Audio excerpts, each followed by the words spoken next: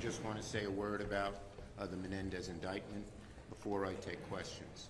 Like you, I was just deeply disappointed, disturbed when I read the indictment. Look, I've known Senator Menendez a very long time, and it was truly, truly upsetting.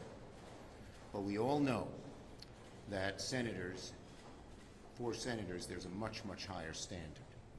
And clearly, when you read the indictment, Senator Menendez fell way, way below that standard. Tomorrow, he will address the Democratic caucus, and we'll see what happens after that.